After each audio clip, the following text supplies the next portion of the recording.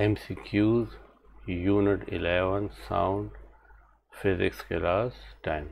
First MCQs is the intensity of sound wave increases by 1000 watt per meter square. एक sound है जिसकी intensity 1000 वाट पर metre square increase हो जाती है. What is this increase equal to in decibels. हमें इसको डेसिबल्स में देखना है कि ये इंक्रीज डेसिबल में कितना होगा. फार्मूला हमारे पास है delta B change in intensity is equal to 10 log I by I naught. I naught is faintest intensity of the sound is equal to 10 log. अब इंटेंसिटी कितनी है 1000 times intensity is increase 1000 times of the faintest intensity. तो आई not के साथ 1000 multiply कर लेंगे divided by faintest intensity हमारे पास आई not. ये आई नॉट और आई नॉट कैंसल. 10 log 1000 को हम 10 पावर 3 भी लिख सकते हैं. 10 हमें पता है कि ये log जो है इस पावर को नीचे ले आता है. 3 log 10. 10 multiply 3 30 and this log 10 is equal to 1. 30 multiply 1 is equal to 30.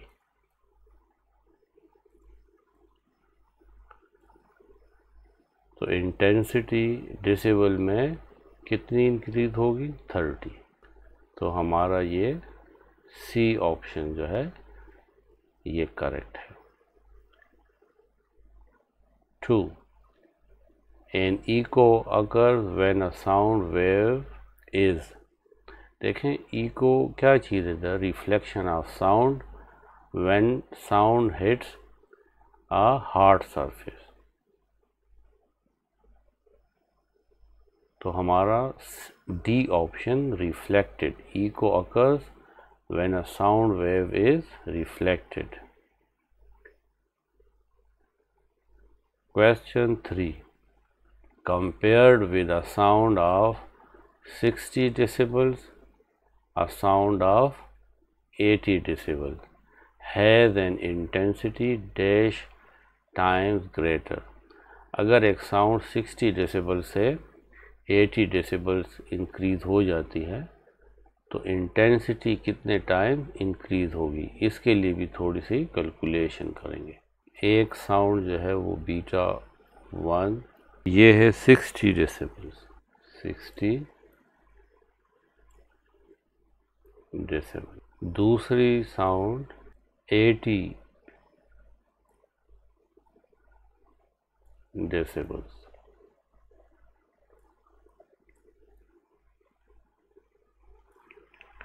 हमें चेंज फाइंड करना है. तो डेल्टा बी कितना चेंज है डेसिबल में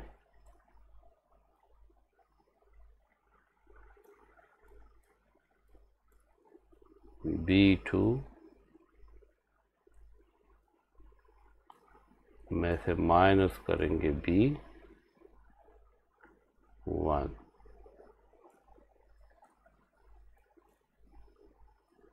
यानी 80 में से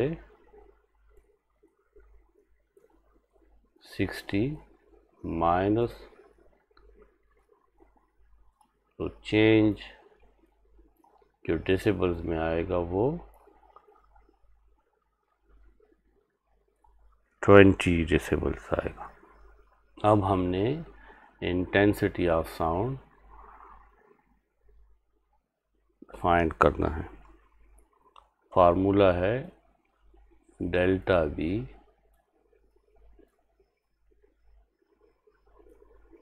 is equal to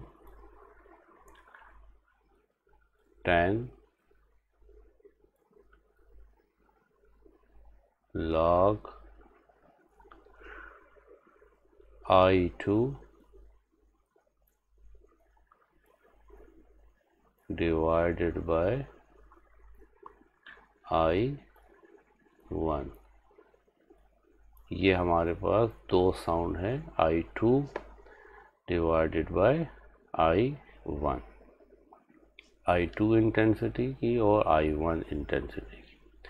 delta B की जगह हम 20 लिखेंगे, is equal to 10 log I2 divided by I1। 20 10 को इस साइड पे ले आते हैं तो divide is equal to log I2 divided by I1। इससे 2 आ जाएगा, log I2 divided by I1, taking anti log on both side. इस साइड का भी एंटी लॉग लेंगे, एंटी लॉग ऑफ 2, और राइट साइड पे लॉग और एंटी लॉग कैंसिल हो जाएंगे, यहाँ पे सिर्फ रह जाएगा I2 डिवाइडेड बाय I1। अब हम कैलकुलेटर की मदद से एंटी लॉग ऑफ 2 फाइंड करेंगे। शिफ्ट या सेकंड का बटन कैलकुलेटर में प्रेस करें और फिर 2 लिख दें, तो एंटी लॉग ऑफ 2 हमारे पास 100 आ जाएगी। I2 divided by I1। इसका मतलब है कि जब साउंड 60 डेसिबल से 80 डेसिबल होगी तो इंटेंसिटी 100 टाइम इंक्रीज हो जाएगी। I2 और I1 की इंटेंसिटी में रेशो क्या है, 100/1। आप यहाँ पे देखें नीचे 1, 100/1, तो इंटेंसिटी 100 टाइम्स इंक्रीज हो जाती है। तो हमारा सेकंड ऑप्शन जो है ये करेक्ट है, 100 टाइम इंटेंसिटी इंक्रीज हो जाएगी। The loudness of sound is most closely related to its frequency, pitch पर डिपेंड करती है, पीरियड तो नंबर ऑफ वाइब्रेशन है, वेवलेंथ 2 क्रस्ट के दरमियान डिस्टेंस है,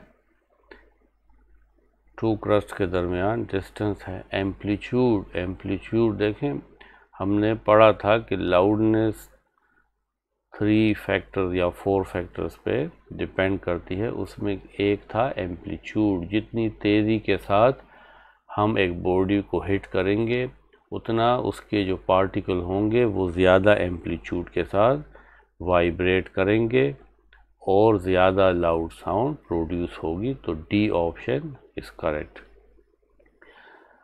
5 various instruments sound different even when they play the same note due to different in quality।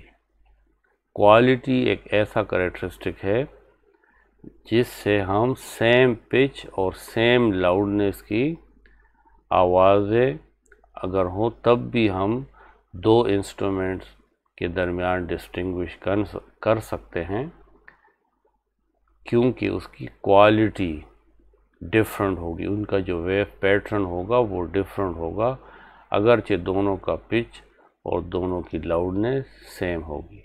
तो C option is correct. 6. Humans can hear sound that is, ये हमने पढ़ा था कि इंसानी कान below 20 hertz and about 20 kilo hertz जो sounds हैं उनको नहीं सुन सकते। बिलो 20 हर्ट्ज इंफ्रासोनिक होती हैं और अबाउट 20 किलो हर्ट्ज अल्ट्रासोनिक होती हैं। तो human can hear sound that is between 20 hertz to 20 kilo hertz. B option is correct. The speed of sound on a warm day when the outdoor temperature is 38 centigrade is, इसको भी हम थोड़ा सा calculate करते हैं फार्मूले की मदद से कि अगर टेम्परेचर 38 सेंटीग्रेड हो तो स्पीड ऑफ साउंड क्या होगी।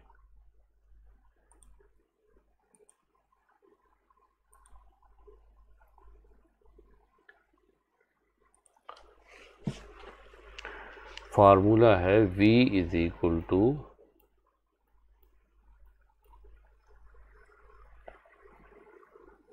331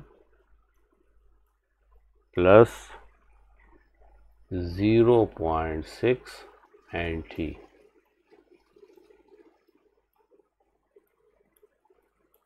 331 प्लस 0.6 और टेम्परेचर जो इंक्रीज हुआ है वो कितना है 38, तो T की जगह हम 38 पुट कर लेंगे।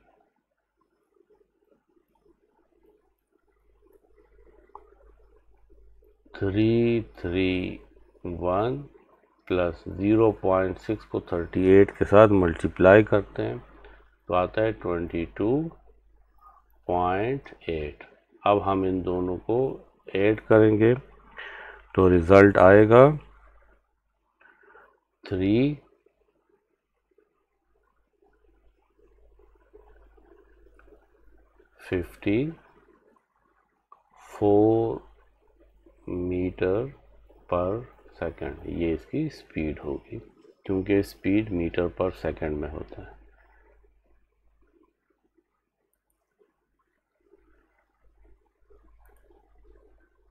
The speed of sound on a warm day when the outdoor temperature is 38, then the speed will be 354 meter per second. C option is correct. Minimum echo distance is reduced in winter. Winter में distance जो echo का है वो reduce हो जाता है। वैसे तो 17.5 मीटर डिस्टेंस से इको हमें सुनाई दे सकता है। तो ये क्यों होता है? क्योंकि देखिए हमारे पास फार्मूला है कि V is equal to 331 plus 0.6 T। जब हम यहाँ पे इस इक्वेशन से देख सकते हैं कि ये टेम्परेचर है, जब टेम्परेचर कम होगा तो स्पीड हमारे पास कम हो जाएगी। स्पीड हमारे पास साउंड की जो है वो कम हो जाएगी। कितनी कम होगी वो हम यहाँ पुट करेंगे। टेम्परेचर T की जगह टेम्परेचर पुट करेंगे और फिर 0.6 से मल्टीप्लाई करेंगे। तो इसका मतलब है कि सर्दियों में स्पीड ऑफ साउंड डिक्रीज़ हो जाएगी। अब दूसरा फार्मूला हमारे पास है जो हम डिस्टेंस के लिए फाइंड करते हैं वो ये है कि S is equal to V delta T divided by 2। इस फार्मूले से हम वो मिनिमम डिस्टेंस फाइंड कर सकते हैं जो इको के लिए ज़रूरी है। अब क्योंकि जब टेम्परेचर डिक्रीज़ हुआ तो स्पीड डिक्रीज़ हुई, तो जब हम इस फार्मूले में वो स्पीड यहाँ पे पुट करेंगे तो क्योंकि ये डिक्रीज़ होगी तो इसलिए डिस्टेंस भी मिनिमम हो जाएगा, कम हो जाएगा। तो विंटर में इको डिस्टेंस जो है वो रिड्यूस हो जाता है। 9. Which of the following cannot transmit sound? Sounds are mechanical waves. It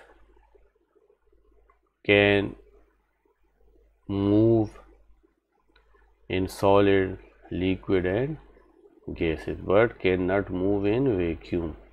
So sound cannot transmit in vacuum.